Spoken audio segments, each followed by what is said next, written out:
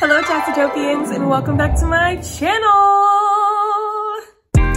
Don't you wanna vibe just one more time, baby? Don't you miss having me by your side? When we used to ride, all night. Welcome back, welcome back, welcome back. It's great to see you guys here. And I know you thought I couldn't do it, but here I am, 3 videos in and improving my 2021 already. Y'all, I have set a few goals for the rest of this year that I want to achieve by December 2021, and I'm really excited about those goals.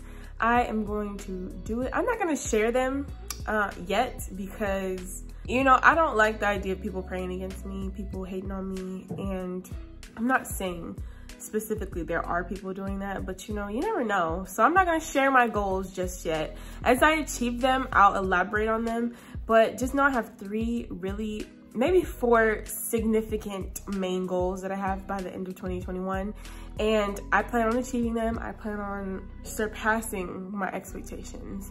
And it's just really important to me to set goals. So I want to share that with you guys real quick and tell you that you should set some goals too, because when you set goals, when you envision the life that you want for yourself, it's there, you already have it, you just have to work towards it. And it makes it a lot easier to achieve when you know what you want. Anyways, you guys, welcome back to my channel. This is part 2 of body shaming. And today we're gonna talk about outside body shaming and people on the outside looking in at you and what they have to say about you and their not so nice opinions of your body. First things first, I think outside body shaming really depends on how you gauge other people's opinions, because some of us can take that tough love. Some of us are like, oh, well, you said this, I'm gonna go be better. My brother is like that. People constantly talk trash to him, talk about what he can't do, what he can't be, what he can't achieve. He takes that, he grinds harder, and he's living his best life right now. He's doing everything he dreamed about right now. He's playing college football. He's about to transfer to a D2 college and play college football for them. And that's a dream of RJ's, is to play college ball. And he's living his dream right now, despite what anybody else says. So proud of my brother. And that's one example of how you can take trash talking, how you can take outside criticisms and turn it to work for you. For me, I do not like being criticized. I do not like being trash talked. I do not like being shamed at all. I am a very fragile-hearted person, and it doesn't take a lot to make me cry.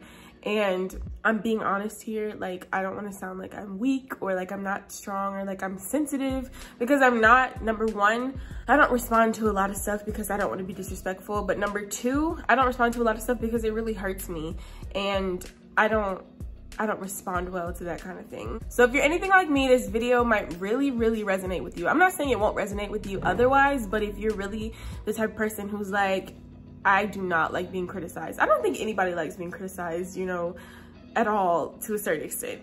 But if you really are that person who's like, please don't talk to me about myself because I'm in a really fragile state, I feel like this video is for you.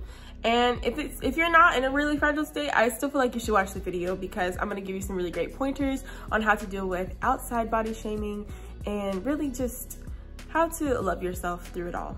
Before we get started, don't forget to like, comment, and subscribe down below. I love you guys so much, and let's get to it. Okay, so the first thing that we're gonna talk about with this outside body shaming, and I feel like it really needs to be addressed, is insecurities. And I'm not just talking about our own insecurities. I'm talking about the insecurities coming from everybody else in the world. I say world because we're all on social media, and we all know that everyone has access to everyone through social media. And that can be so great sometimes, you know, being able to talk to people across the world, seeing other cultures, seeing diversity. But we all know the truth about social media. It can be so damaging and detrimental to our own self-worth, our own self-image, and we can let it really get to us and mess with our heads. I know we've all had that one experience where we've commented on something and someone's come back at us with something else, or we've posted a picture and someone said something nasty to us. And it sucks, it's unnecessary, but it happens because there's people out there that are unhappy with themselves. And what you have to understand is the self-love that you have, the motivation that you have, the self-worth that you have on yourself, the worth that you place on your own self, on your own body, on your own life. Other people may not have that. And that's why I'm doing this, because I want people to know that you can gain that. You can get that for yourself. Like, it's not the end of the world if you feel insecure, like you have to bring other people down with you. My mom used to tell me all the time, you know, misery loves company. And it does, it loves company. But you don't have to be miserable. Other people don't have to be miserable. But most of all, you don't have to let other miserable people affect you and your plan, your goals, your ambition. Next time somebody says something nasty to you in the comment section, just tell them you love them. I know it's been a thing, kill them with kindness, but I feel like a lot of us don't actually kill people with kindness. We have a lot of rebuttal. We have a lot of strife. We have a lot of fight back. And, you know, I watched this video from Haley, and she was just like, are you too confrontational? And I know a lot of people who are too confrontational, and I'm not going to say any names, but I used to be one of those people. I used to have something to say for everything. And, you know, people will be like, Chas, why don't you stick up for yourself? Why don't you stand up for yourself? And it's not a matter of standing up for myself. It's a matter of knowing that I'm worth more than what this person is trying to value me as. I know that I'm not a loser. I know I'm not a lame ass. I know I'm not weak. I know I'm strong. I know I'm beautiful. I know I'm courageous. And I don't need anybody to tell me that. And if you want to bring me down, clearly you have your own issues, you know. I wish you the best. I'm sending you love. I'm praying for you. But I can't value myself anymore on what other people say. I saw a post and it was like, I kept telling people how they were hurting me till I realized they didn't care. And that's so true. You can only say so much. You can only say so many times, this bothers me, this is hurting me, this is not good for my mental health. And if people aren't listening, it's time to cut those people loose and let them go and not worry about what they think about you, and only worry about what you think about you and how you're loving you. Because at the end of the day, you are all you have. You're stuck with yourself. You are. And you have to put yourself first. You can't let what other people say to you bring you down constantly. Okay, so the alternative to people with strong opinions about you, not really the alternative to people who have strong opinions about you, but the alternative to people who have negative opinions about you is people who care about you. And sometimes those people who care about you can turn into those people who have negative things to say about you, but not intentionally. And that's what I want to talk about, is the people who care about you, who want to see you do better, but the way they're delivering their message to you is not screaming, I love you, I care about you, I want you to be better. It's really screaming, look at you, you're a mess, you need to get your life together. I'm talking about those interventions that you just happen to walk into. I'm talking about those awkward family dinners where everybody has something to say about you. I'm talking about all that weird stuff that your family, friends, and loved ones might spring on you at the wrong moment. And there's a way to deal with it. I've learned to deal with it. We have Sunday dinner every Sunday. Sunday dinner. Okay, so it's me, my mom, my boyfriend, and my sister. And my brother is occasionally home. My brother, he just wants to see me live my best life. I know it. And it took me a long time to realize that he was just trying to give me tough love. And like I said, I don't respond to that well, but that's the way that RJ loves. So whenever he comes home, the conversation always just ends up being me, being this college dropout, and how I could have been doing this on YouTube, and I could have been losing weight already, and I could have, and it's hard not to cry in that moment because it just makes me feel so small and so crappy. And I know he doesn't do it to make me feel that way. I know he just wants to see me do better, but there's a different way to address the issue, and maybe not at the table in front of everybody. It makes me feel just little, you know? But at the same time, it makes me think, he's right, you know, I can do better.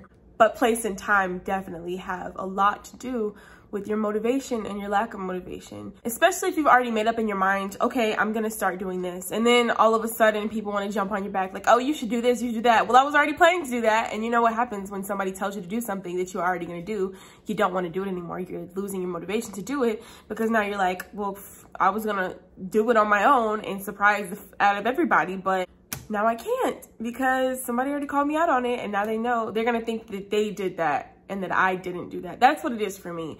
They're gonna think that they deserve the credit for the work that I put in, and that's not okay with me. So how do we deal with this ambush mechanism, this intentional but unintentional load of crap that people just throw on you all of a sudden? You deal with it the best you can. What I do is, you know, thank you for that suggestion, but I'm working on myself in my own way. And you have to find something you can say, some type of, not comeback, but some type of affirmation. It's a different type of affirmation. And thank you, but I'm already dealing with that on my own. Thank you, but I'm already working on that on my own. And just keep reminding yourself that you are already proactively working to better your life and to improve what other people are seeing. People who care about you don't have ill intentions most of the time. I know that my mom, she used to give me a hard time about my weight, and my grandma, she used to give me a hard time about my weight. But it was because they love me. But as I've gotten older, I have been able to learn more about my feelings and learn more about what I need and what makes me go as a person. And for you to tell me, you know, oh, you're a little on the chubby side, or you need to lose some weight, blatantly telling me that, it's like, it kind of hurt my feelings, you know? Whereas you could just be like, hey, let's go for a walk, or hey, let's go do something active, or let's go grocery shopping together. I want to buy you some groceries, you know, show you what you can do to improve the way you're eating. And instead of doing that, it was just kind of like piling on, oh, you need to do this, you need to do that, and not really nurturing and helping, which is why I've learned how to nurture and help myself, because I know that's what I need. So when tough stuff comes to you like that, when your family starts being critical, it doesn't even have to be body shaming. It can be like, oh, why don't you have a boyfriend yet? Or, oh, why haven't you moved out yet? When they start to be critical of you, just find a way to positively gauge that and redirect the conversation maybe to something else more lighthearted and something more appropriate for you to talk about at the time. You can even say blatantly, just tell them, you know, I'm working on this in my own personal way. I would just really appreciate if we could just talk about something else right now. You know, just divert the conversation. If they don't take well to that, just know that you know what you're doing. You know how you feel. And what I say a lot of times now is, okay, well, you cannot invalidate my feelings because that's how you feel. Don't invalidate my feelings because that's how you feel. And that's the most important thing for me right now. People invalidating my feelings based on what they think they know. And you just have to separate, you know, your anger and your resentment and your frustration from your positive outlook. You just take it as it comes. People are going to be critical of you your whole life, but how you take that and how you let it get to you or stick with you, it matters, because it's either going to bring you down or it's going to push you to work harder. And so in some way, everybody has to take that tough love and turn it into positivity, because that's the only way you're going to keep going. The last thing I wanted to mention about outside body shaming is really the unintentional body shaming. The jokes, the sarcasm, the funnies, you know, people laughing it off. I'm guilty of this. And this is, you know, I'm going to talk about me being guilty of joking about my own weight and my own size, or just my own appearance in general.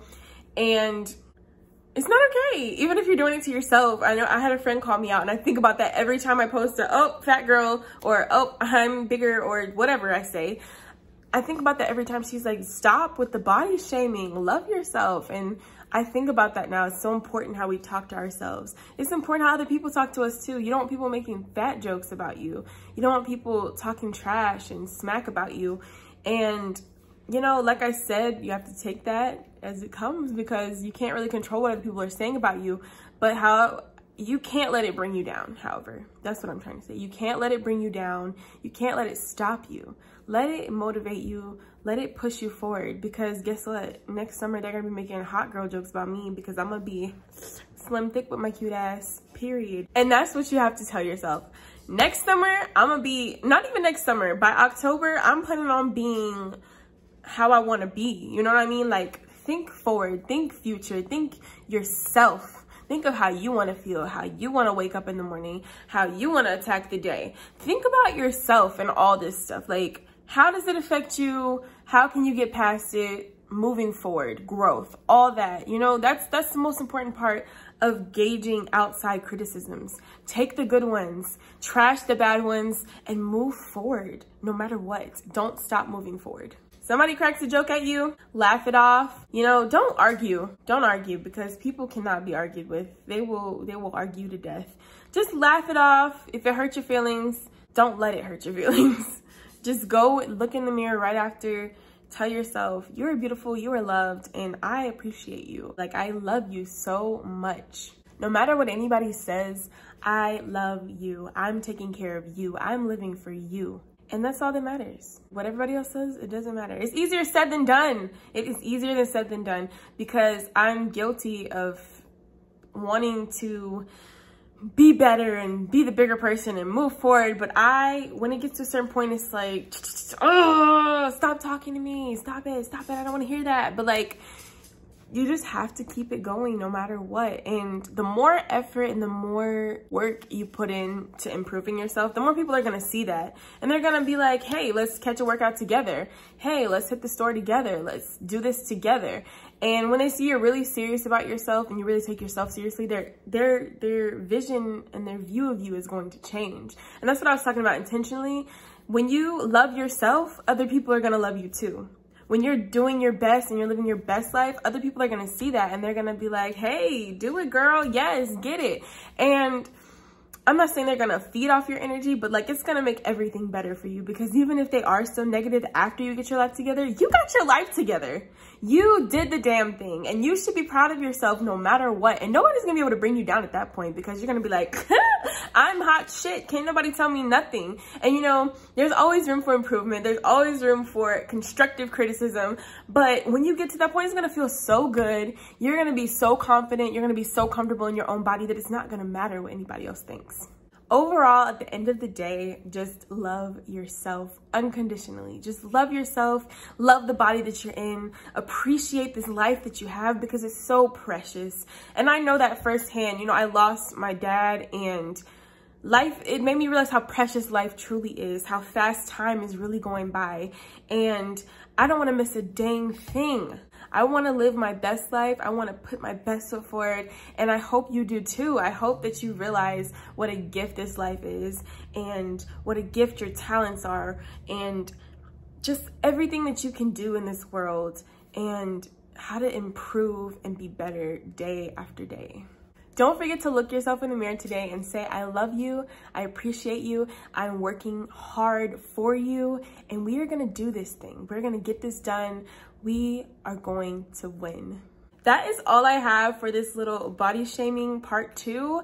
I just thought it was so important to talk about body shaming, because I've struggled so hard with listening to other people and not listening to myself. And I think once you just blank out all the rest of this noise that's going on and really focus on yourself, you will see so much progress and so much movement and so much growth within yourself. And you're gonna look back and be like, oh my God, who is she? She doesn't even go here. Like, I'm a whole new person, and I can't wait to show the world that I'm a whole new person. Don't forget to like, comment, and subscribe down below. If you're new to my channel, welcome, and I will see you guys back next time for another video. Love you so much, Chasitopians. Adios. Mwah!